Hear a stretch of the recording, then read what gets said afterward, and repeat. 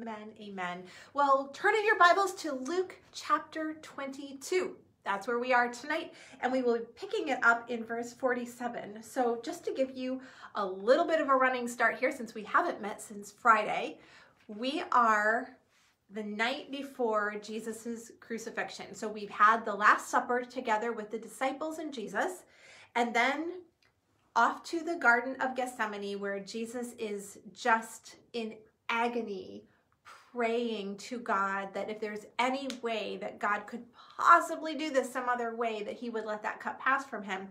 And yet he says, not my will, but your will be done. The disciples fall asleep, not once, not twice, but 3 times they fall asleep. Although I read somebody today that I had never thought about this, because I was like, how could you possibly go to sleep at this point?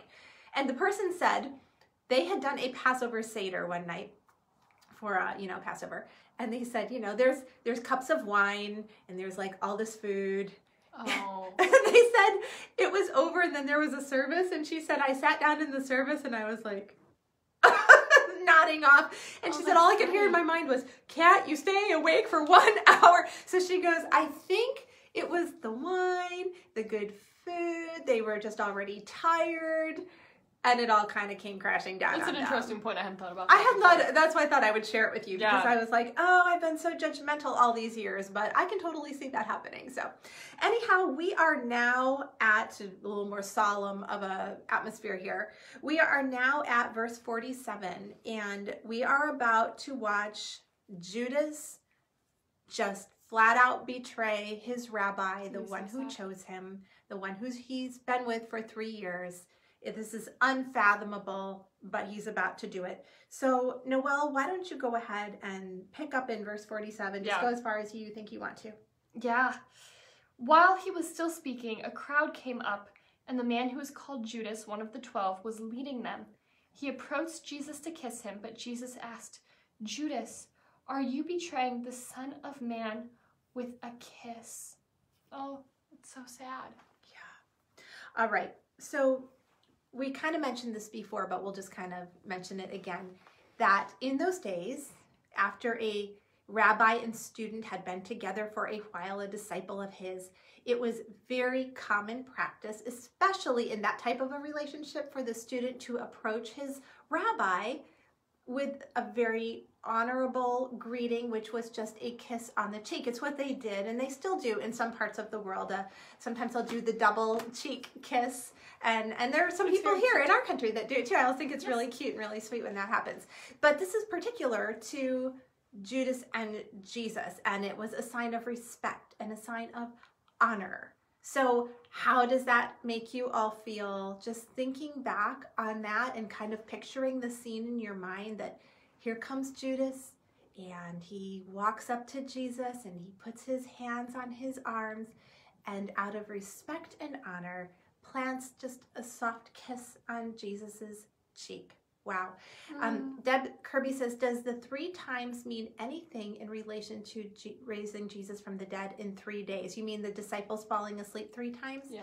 I don't really think so. There's no indication that that's some sort of prophetic thing. Also, Jesus was like, oh, stop falling asleep. Yeah. So, but that's a great question, Deb. Thank you so much for asking that. You're going to see the number 3 happen a lot, and it's always good to ask if that's always good. Yeah, sometimes it means something greater. Sometimes not so much.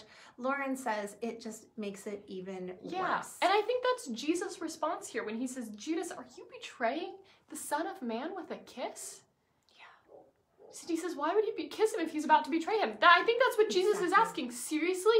This is how you decided to do it, Judas?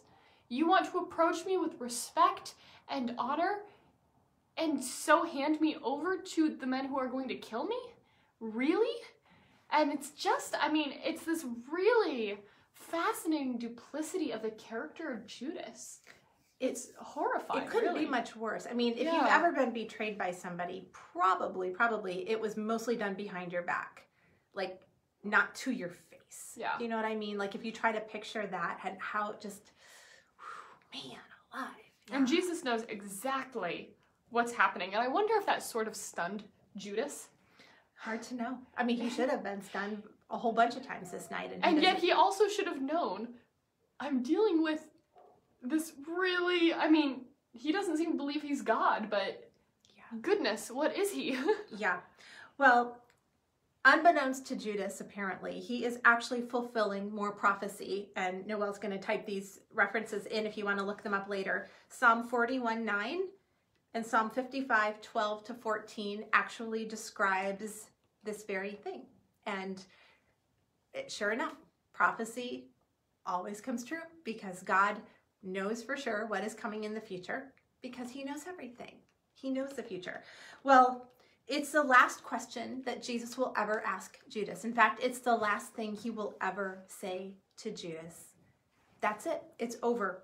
And the arrest actually happens. So I think at this point, what we wanted to do, and some of you saw my little question earlier that I turned off the comments for, because we wanted to make you kind of wrestle with it on your own.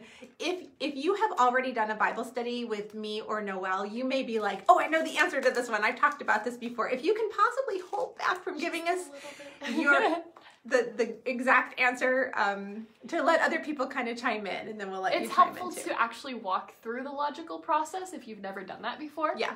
And so we would encourage those of you who have already done that with us maybe to just hold back a touch. So we're just going to kind of step back for just a second from the text, and we're going to ask the question, if Satan knew that Jesus' death on the cross would be the death knell for him, like this is it, and he did know that this was coming, by the way, because Genesis 3:15 talks about it, and you can look that up as well. So he knows. If he knows, what is he doing? Yeah.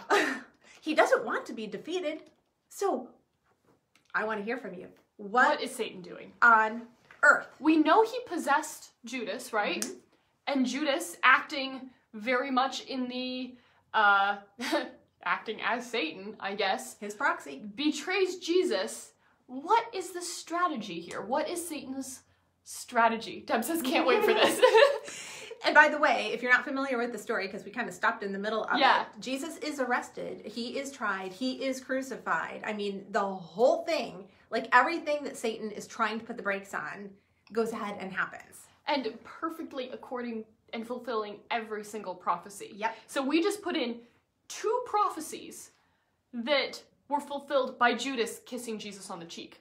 Judas, who's filled with Satan, directly fulfills prophecy. So that's fascinating. What is going on here? What is the... It's radio silent out there. What is the strategy? Like, I'm not weighing in on this. Is this something you've ever thought of before? Because I have to tell you that for a long, long time, like when I was growing up, I used to kind of think in my mind, like, why did he do that? Yeah. Roberta says he's fulfilling prophecy. Lauren says, was Satan maybe hoping that Jesus somehow wouldn't rise again? Oh, I think that's a great point, Lauren. Maybe. Like Noelle and I were saying earlier, we're like, how much into the mind of Satan do you really want to get? Like, I know. Not too far, but... Yeah, Carolyn says, could it be that Satan didn't know that Jesus would be resurrected? I think that's a very good question. Okay. Susie, fighting to the very end, thinking he could somehow have victory. Great point. Good point. Mary just says, tell us. Do tell. Louise says, God is in control always. God is omniscient. Yeah. Yes. That's a big word that means he knows everything. Yeah, God always knows everything. Yeah. Satan, on the other hand, does not know everything. Praise God. He is not. He's very smart. He's very crafty. And he's read, I mean, he knows what's in this book, right? So he has a lot of information going into this that's influencing his decisions. Susie says, did Satan actually think he was greater than Jesus? We know he wanted to be, for sure. Yeah. Laura says, I don't think he really had a choice since it was God's plan. And Emily, I have to read it. Went by too fast. I love it. Emily says Satan did know he was part of the plan. Ultimate burn. Ultimate burn. Roberta said, this is a tough question I have thought about. And Bob says the phrase sealed with a kiss comes to mind. Kind of puts a bad spin on that, doesn't it? Yeah. So we're gonna walk you through, and this is one of my favorite things to do, because the thing we're going to demonstrate is the power, the omniscience, the plan of God, and how even when everybody has free will and is actively working against that, God's plan still prospers. It's really, really incredible. Right back to his sovereignty. That's a word we've been talking about a lot, and you can't read the Bible without crossing that subject a lot because he's so sovereign. And I was actually talking to my husband about this tonight. We were eating dinner and he said, what are you teaching on tonight? So I was talking about, and I got done and both of us just kind of had this collective like, oh, thank goodness. Praise God with everything going on in the world that you can just sit back and go, I don't understand it. It looks like evil is running rampant, but praise God, he is in control. Yeah. Nothing has escaped him. So I think you're going to feel the same way tonight. That's my hope. So let's just back up for a second. First of all, I want to make sure that you understand that Satan has actively been attempting to keep Jesus from going to the cross for a long time. He does not want him to go to the cross. He wants him dead, but not on the cross. So back in Psalm 34:20, and again, you can look these up later, it talks about how the Messiah, when he's crucified, not a bone will be broken. It's a messianic psalm. Not a bone broken. So that has to come true. Zechariah 12:10 talks about him as being pierced and mourned for. Psalm 22, you have to take some time and read Psalm 22. Again, hundreds and hundreds and hundreds of years prior to the entire thing, prior to the development of the whole thing of crucifixion, describes crucifixion scientifically to a T. Yeah. This is unreal. In Satan's mind, that cannot come true. And then Jesus himself in John 12:32 said he would be lifted up. Okay, so lifted up death was always death on a cross. And those verses are coming. Noelle is commenting them right as we speak, so you don't have to worry. She's going to be like typing them in tonight. I've got a whole computer for this. Something else that I want you to know. Way back, if you were with us, in Luke chapter 4, so this was a couple months ago. Yep. For us, years ago for Jesus, but a couple months ago for us, verses 1 through 13, Jesus is tempted. Do you remember this? He's tempted on the mountain. And we said at the time that Satan tempts him in 3 ways. One is to doubt God's love and care for him. He's not going to feed you. You're hungry. Turn those stones into bread. God doesn't care about you. The second one is really interesting, though. He says, all the kingdoms of the world are yours if you just worship me. And that just means you don't, Jesus, need to suffer and die to get the kingdom. Get the kingdom now. Don't suffer. Don't be crucified. Don't go to the cross. Yours is the kingdom. All the kingdoms of the world. And they can all be yours right this minute. Does that sound like Satan not wanting him to go to the cross? And then it was throw yourself off the temple because the angels will catch you, obviously.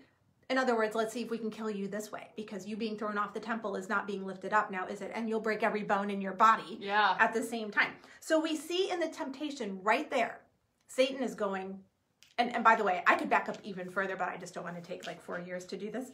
Then Matthew 16:23, Jesus is talking about his suffering and death, and Peter, his right-hand man, Peter, says to him, "Oh Lord, may it never be." And Jesus says to him, "Get behind me, Satan." I think that's it's a really interesting statement, because Peter's intentions certainly are they're noble. Yeah, he doesn't want to see his rabbi suffer. I mean, I think we can all understand that. And yet what's really, really interesting here is that Satan, once again, is using people and things to try to avert Jesus from the cross. And so Peter's saying, Lord, may this never be. May you never suffer in this way. Isn't it so interesting that Satan, in so trying to lead Jesus towards comfort, towards a lack of suffering, towards peace and happiness, kingdom, have your kingdom trying to walk him down that path, that's Satan doing that. So one of Satan's tools is to walk you down a path of complacency and comfort. And ease. It's so easy. And not going through the proper channels to get the things that you may want to have. Yeah. To circumvent. Isn't that so interesting? I mean, I think we normally think of Satan, trying to lead into destruction and, chaos and awfulness. And here we see him going, no, don't suffer. You don't want to suffer. You don't want to go through this.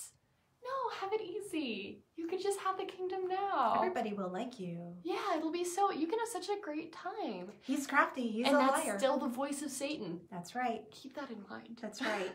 Well, So I wanted to give you that little bit of background so that you're not going, well, maybe he didn't, I mean, maybe he wasn't trying to keep him from the cross. He absolutely was trying to keep him from the cross.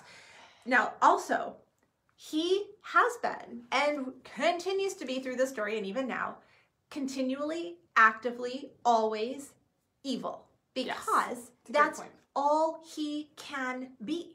You understand, Satan, like you might be thinking, well, if he thought it was going this way, why didn't he just walk away? Well, a couple of reasons, but one of them is he is pure evil. He's always evil. He cannot do anything good. He can't. It's not his nature. He is the opposite of God. God who cannot sin. Well, Satan is the antithesis. He cannot be righteous. He cannot do anything ever good. He is pure, unadulterated evil all the time to the max. So as he is working in this situation, he has to, by his nature, do the absolute worst things he can possibly come up with. And secondly, you might say, he should just walk away. You're making it worse. And we'll see over and over how he makes it worse for himself. You go, just walk away. Well, here's the thing. Satan knows if he walks away and doesn't interfere, God's plan is happening 100%. If he doesn't interfere, it's happening. And so his thought process is, well, I can't make it any worse by interfering. I at least then have a fighting chance that something's gonna go down here, right? So that's sort of the thought process here. And I think it's also interesting that Satan continuously tries to kill Jesus. And this is interesting because Judy just made a point. Yes, please read that. She said, does Satan believe that if Jesus just dies but doesn't rise from the grave, then he, Satan, will reign? I think absolutely yes. And the way that he can be certain that Jesus will not rise from the dead is to kill him in a way that completely contradicts all prophecy. So we see numerous times where he tries to get Jesus stoned. And stoning was an awful practice. The Jews did it primarily. I mean, there weren't a lot of other cultures that did that at this time. And what they would do is first take the person up to a very, very high place and push him over a cliff and hope the fall kills them. Because they break their neck. It's horrible. And then if they don't, then they roll these big boulders over and push them off to crush them. Okay, if Jesus died that way, he doesn't fulfill the prophecy, right? He's not lifted up in death. All of his bones are broken. I mean, that's how you die if you're stoned. And certainly the timing's not correct. Yeah, and so exactly. Satan's like, excellent option, stoning. The Jews stone people. Let's go. I'm going to keep moving towards that. So keep your eyes open as we go through this text here in a few minutes for opportunities that Satan is trying to push the Jews. Do it yourself. Don't wait for the Romans to kill. They didn't have the ability to do it. Rome had said no capital punishment they for weren't you. legally allowed to do it. We'll take care of that. But we know in the New Testament book of Acts that they lose it at one point and they go ahead and they stone Stephen. They're just so mad they can't wait. Yeah. So we know that there is that possibility that they will do that. They could do something like that. And Satan is push. Come on, you guys do it. You guys do it. And we'll see more of that in a minute. Yeah. But here's the first thing that happens, even prior to that. And that is, remember that Rome, Pax Romana, the peace of Rome. Rome likes peace. They do not like uprisings. No insurrection. No.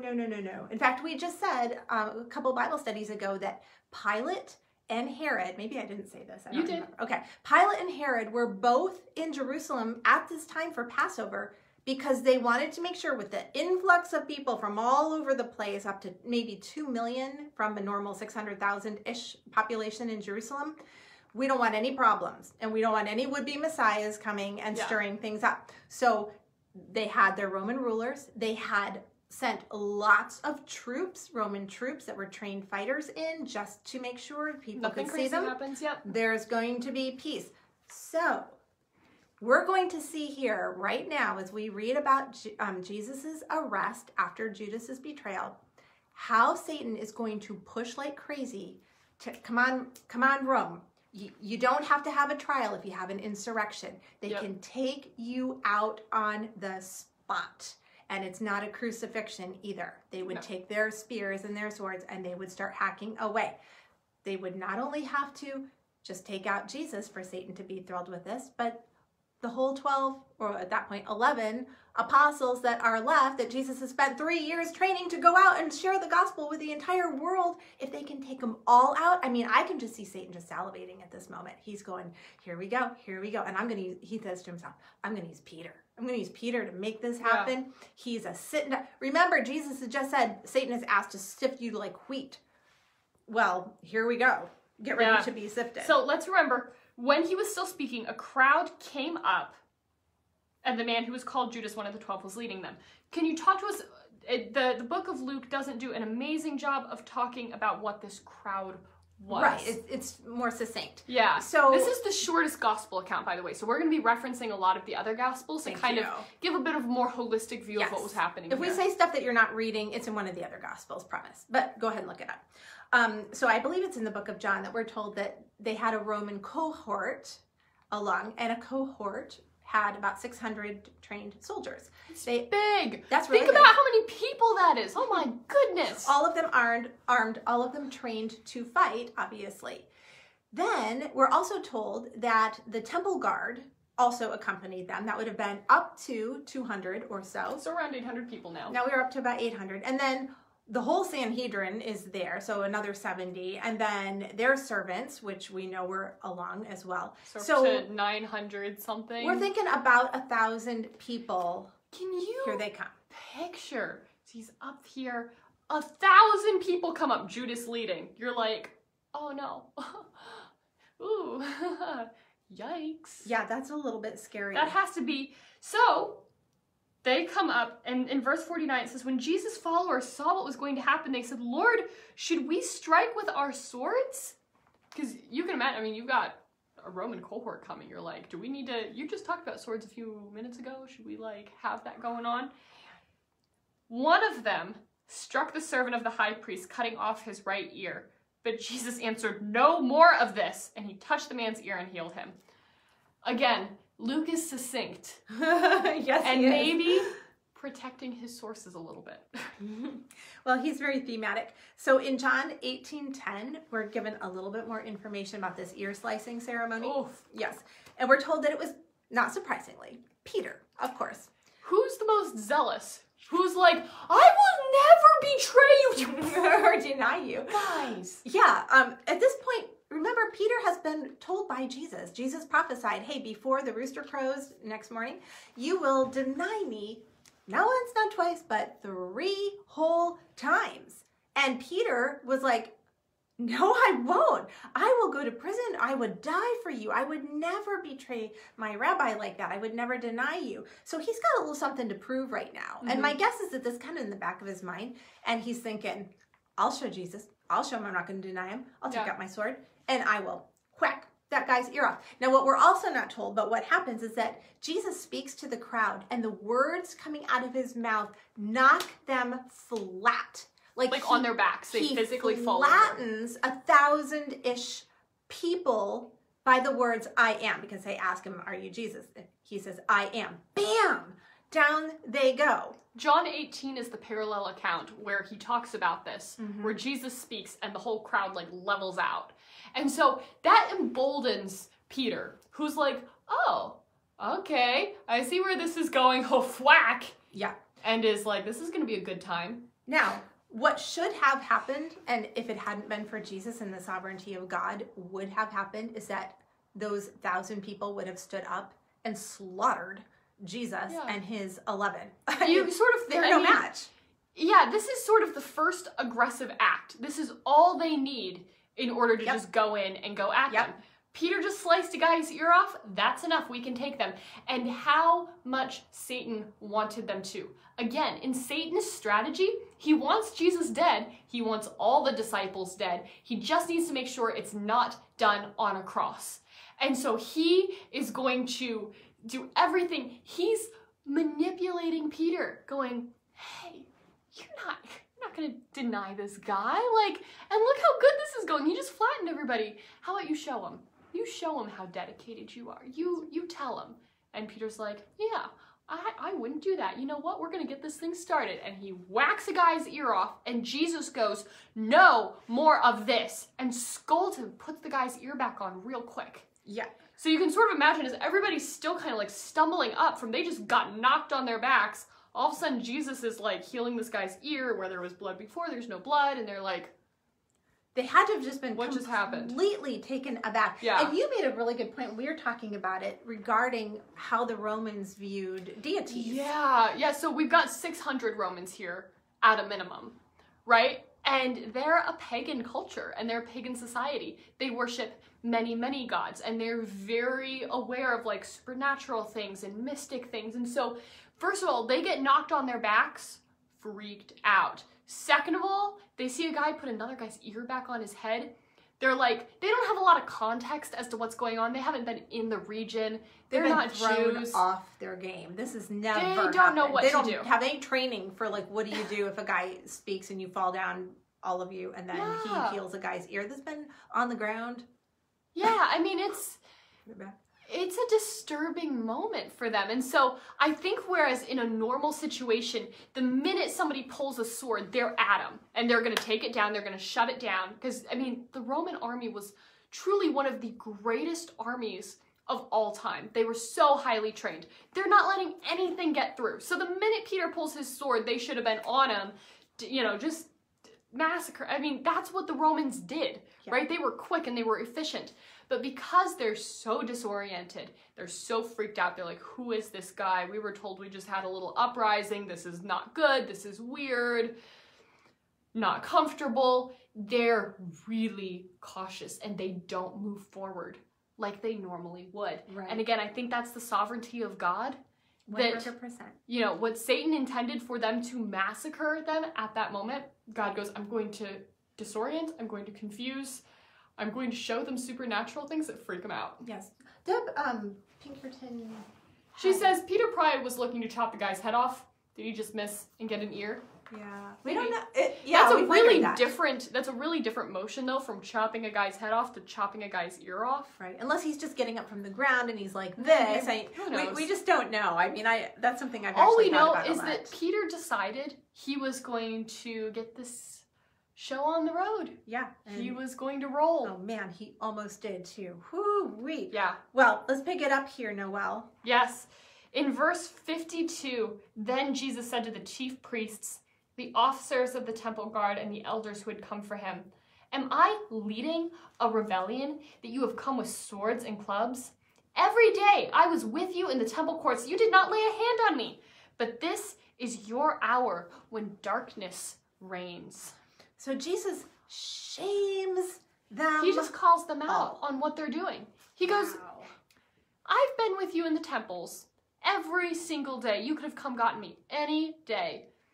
And now you show up with clubs and a frickin' army. Really interesting how that is. Interesting that that's how and when you decide to come get me. Am I leading a rebellion? No. What he's really saying is, if this is legit, then why didn't you take me in public? What's the Why problem? do we have to do this under the guise of darkness? So if it's so legitimate and I'm so dangerous, then why are you here at night? This makes absolutely no sense. And they don't respond to him because they can't. They have nothing to say. They never do. No, he just continues to out them for the hideous, hideous people, the liars that they are. And I think the phrase, this is your hour when darkness reigns, is really scary. Isn't that sad? What Jesus is basically saying is, okay, you want it, you got it. You want darkness, you get darkness. You want Satan, you get Satan. You want it to go like this? I'm taking my hands off. Have it your way. You made your bed. You can lie in it. You now belong to Satan. You're his pawns. He just hands them over. I mean, how scary is that? To think that God would give you over like that. But I'll tell you, you can harden your heart to the point that he goes, since you've already hardened your heart, hands off, you're on your own. And we've seen him do that before in the Bible. He did that with Pharaoh. It says in the book of Exodus that Pharaoh hardened his heart, and then it says God hardened Pharaoh's heart. And that was just basically the same thing. Like, Pharaoh had no idea that he ever wanted to submit to this God, and God said, fine, if that's how you want to play it, I'll one up you on that one. I'll make it even harder. he can do that because he's a sovereign God. Yeah. And the whole power of darkness phrase is really interesting too. Yeah.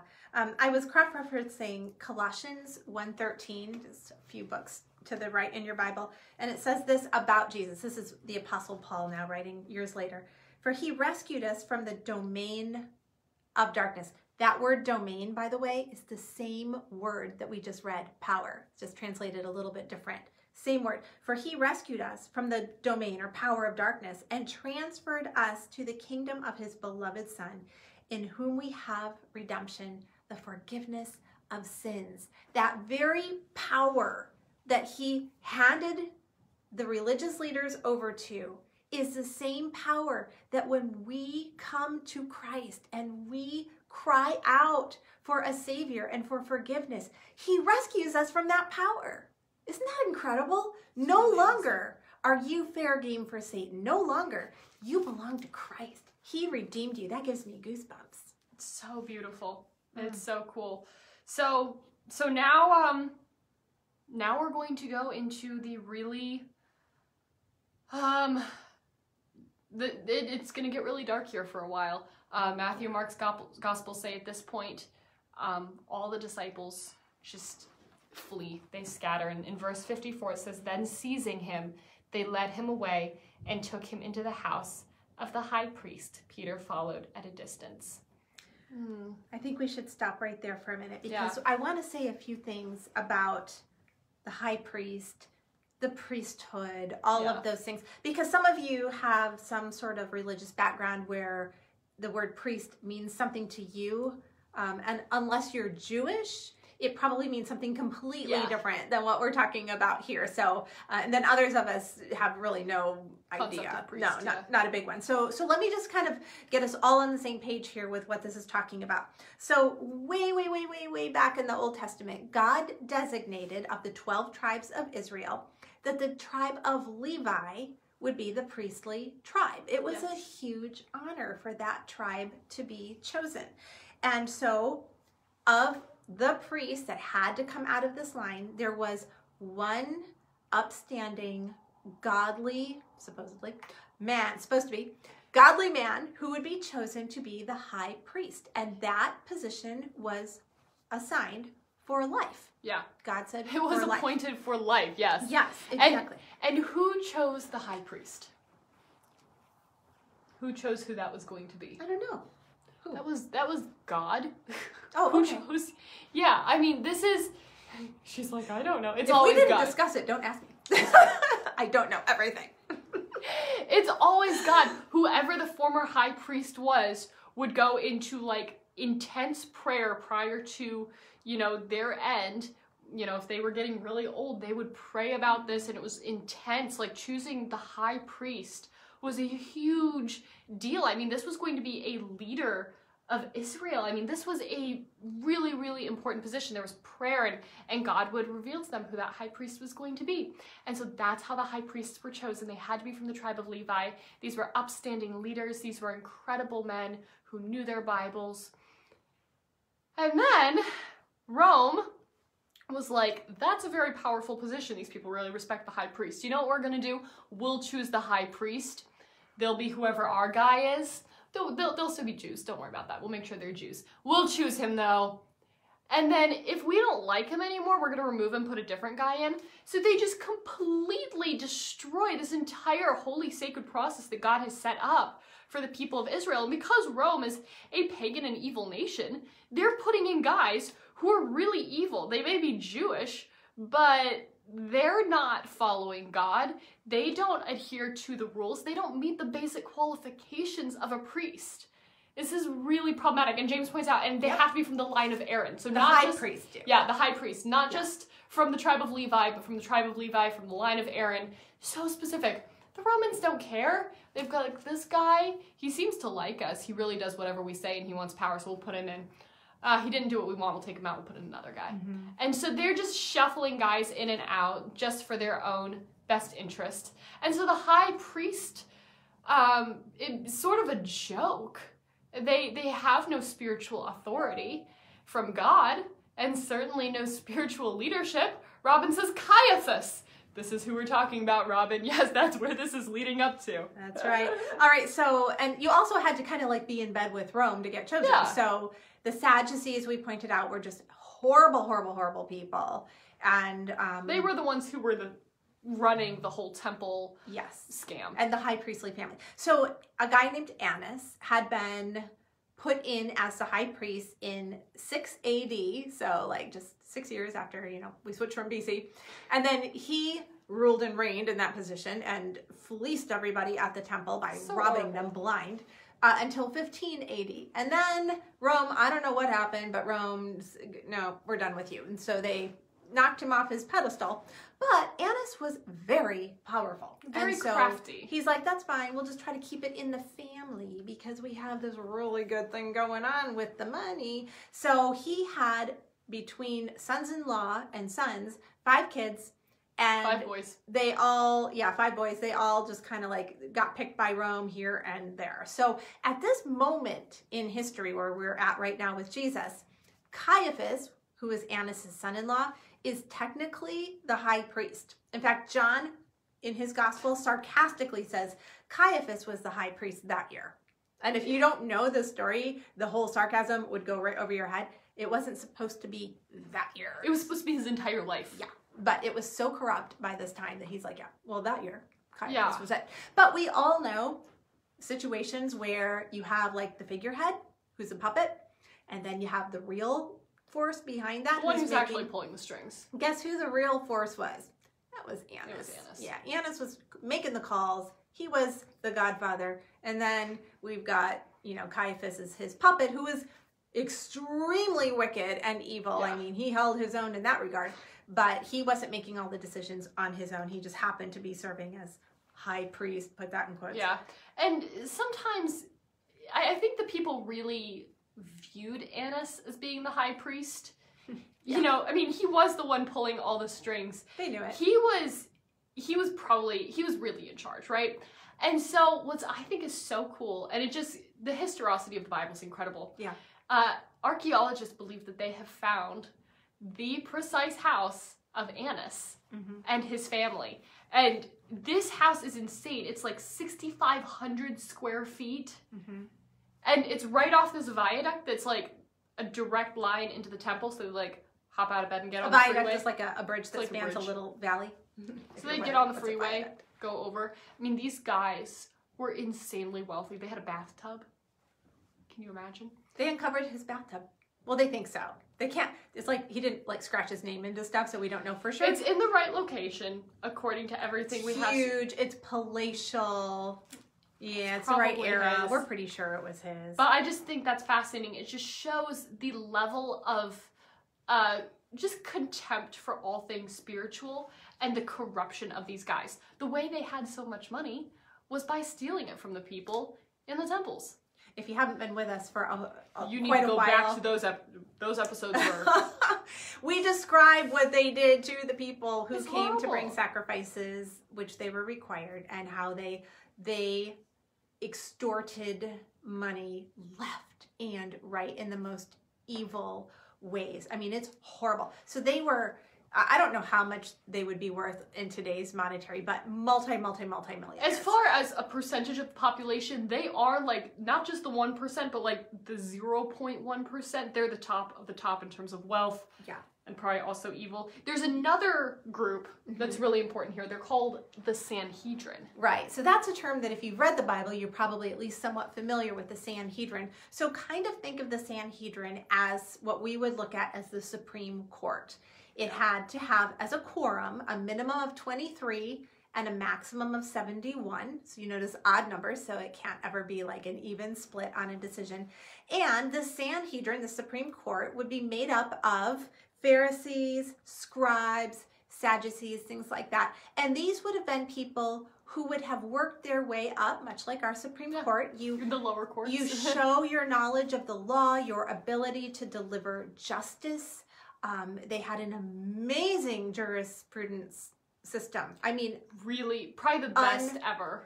Unbelievable. And always so concerned that a person would be wrongly convicted. Like that was their whole system was set up to make sure that nobody was ever accused and convicted of a crime that they were not guilty of. They were ridiculously intent on fairness and adherence to the systems and procedures that allowed for that fairness, so that there wouldn't be bias towards the person as they're going through the process, that they would be treated well, that everybody would have an opportunity to speak, that there couldn't be collusion between different members to make up stories. No. It was, we'll talk more about the justice process. We'll get to that tomorrow. Don't miss tomorrow. It's going to be amazing. Just as a thought process, it's really sort of incredible to read about a justice system like that right now, with all the stuff going on and being like, oh my goodness. I mean, this is very much how God set this up. Yeah. And they're so concerned with making sure true justice is served. That's right. Right? Not falsely convicting and not falsely imprisoning or hurting. Or executing. I mean, they were... Ever. Yeah, it was amazing. I'm looking at our time, so here's what I want to do. Let me describe to you the setup of Caiaphas's and Annas's house and where we're going to find Peter, because tomorrow, I thought we'd get to it today, but we're not going to. Sorry. No, it's fine. Tomorrow, we're going to talk about Peter actually in this little courtyard where he will deny Jesus 3 times. But I want you to be able to kind of get a picture. Like, I know I have one in my mind. I don't know how accurate it is, but let me describe to you what it would have looked like, and then you create the picture in your own mind. So tomorrow, we actually have a picture of Peter. We can see the scene. It's going to make a lot more sense that way. So first of all, totally normal in this day for everybody that families would kind of cloister together. So if a son went off to get married, he would before you get betrothed, that was like engaged, it was official and legal, but they didn't come together. He would go back to his father's house then, and he would usually add on to his father's house and make a little addition. Make a place for his new little bride. And then he would go get his bride and bring her, the wedding feast, and then he would bring her back to that place that he had made. So this would happen over generations, and so they would kind of cloister together in their own, almost like little neighborhood, I guess. So now, of course, Annas and Caiaphas and the others who aren't named, but his brothers and half-brothers and whatever, his brothers-in-law, I guess I should say, they would have had this enormous palatial compound. Yeah, compound's the word. So in the middle of this compound would be a courtyard. Can you see the courtyard? Courtyard, and it's huge. And beautiful. In the middle, yes. I always picture a fountain, and I know there was no fountain in the middle of it, but for some reason, in my mind, there's a fountain in the courtyard.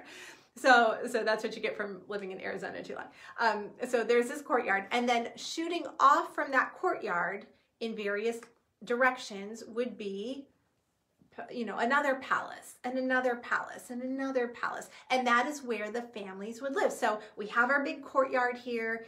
I'm just guessing. Maybe Annas's compound place is over here, and he's got all his stuff, and it's beautiful. And then this way we have maybe Caiaphas's compound over here, and then you got another brother over here. And so it kind of went out, I think, kind of like spokes. That's the only way I can really envision how this would have worked. And they all were together.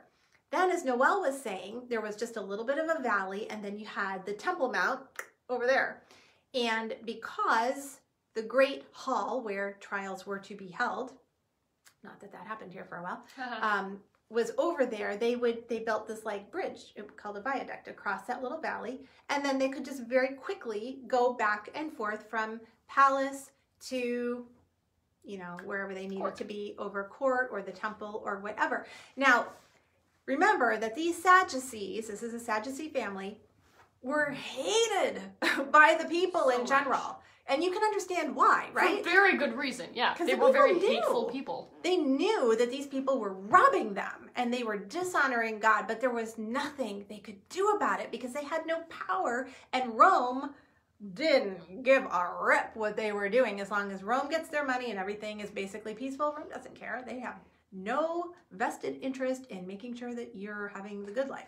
So there was no one to ask or tell or snitch or whatever. You just had to suck it up and do it. So they were really hated people. So they kind of watched their backs. So there was a long corridor from that courtyard that would go out to the main street out front. And at the street with the corridor, there would have been a gate. And that gate would have been carefully guarded. I don't know what the gate was made out of. Was it metal? Was it wood? I don't know. But it would have been substantial, because you can't just have the riffraff coming in. They might do something bad to the Sadducees. So they always had that carefully guarded. So what we're going to find out tomorrow is that Peter and John are going to gain entrance to this courtyard. In fact, it tells us in the book of John that John, somehow, some way, in the providence of God, had connections to the priests and was allowed in with his buddy, like he had a buddy pass with Peter, who had no connections. For obvious reasons. Yeah, I mean, he was like the ear whacking kind of dude. Burned every bridge he got near. Probably. But anyway, they knew John somehow, and so John was able to get Peter past the gate, through the corridor, into that courtyard. Meanwhile, we'll find this out tomorrow, Jesus is being tried in the house of Annas, and then across the courtyard over to the house of Caiaphas, and then across the courtyard, out the viaduct, over to the great hall where the trials were supposed to be held in the first place. So Cindy says like a castle gate? Probably. I don't know, maybe. Sounds about right. Something like that. I mean, I'm sure it was quite something, you know. It would have had to withstand anybody trying to break it down or whatever. And it tells us tomorrow that there's a girl guarding it. So I don't think it was too compromised, or they wouldn't have put a girl in charge. So yeah, they didn't have a very high view of women, so that is a little surprising. Yeah, there was a girl. But anyway, so kind of get that picture in your mind. See if you can paint. I always feel like if I can just kind of like see it, smell it, hear it, I want to put myself there so that the story makes more sense, it's more memorable, and also so it kind of just means more to me. So so build your palatial castle tonight in your mind with the courtyard. Put a fountain in it if you want to. I don't care.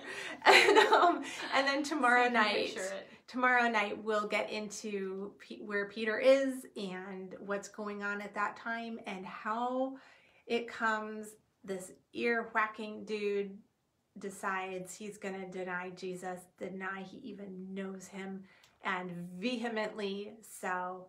And then we'll talk about what happens to him at the end of that scenario. And it's sad, but let me just end by saying this.